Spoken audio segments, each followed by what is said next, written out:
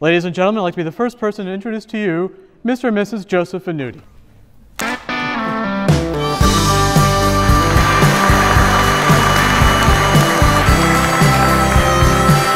There's a saying which goes something like this: happy marriages begin when we marry the ones we love, and they blossom when we love the one we marry.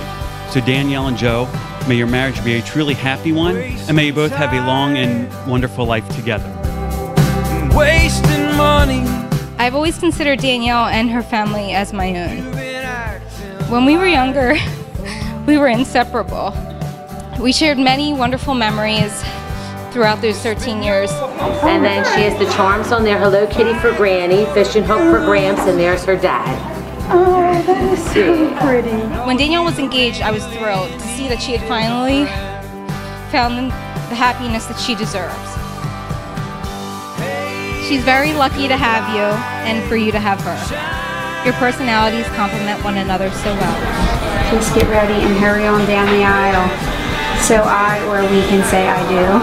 French fries. He knows me so well. And he got me one from Nala too. That's fun, right? I need it tonight. Danielle and Joseph, your family and friends have gathered around you today to help you celebrate this wonderful proclamation of your love for each other in the presence of the church. It's not just two people staring into each other's eyes, but their love for each other flows to those around them. Your family and friends already know this. The power of love grows and moves beyond them into the world, and will continue to grow throughout their entire marriage.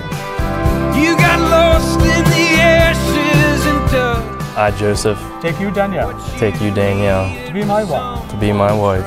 I, Danielle, Take you, Joseph, take you, Joseph, to be my husband. to be my husband. I promise to be true to you. In good times and in bad, Good times and in bad, sickness and in health. sickness and in health. I will love you and honor you I will love you and honor you all the days of my life. all the days of my life. They're people because you're married.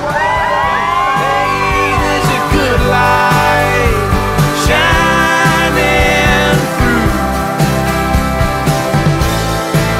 I need it tonight. My sincere wishes for Joe and Danielle. Keep that fire burning and continue to see things in each other that no one else has. Love you guys. We all want to raise our glass for one last cheers.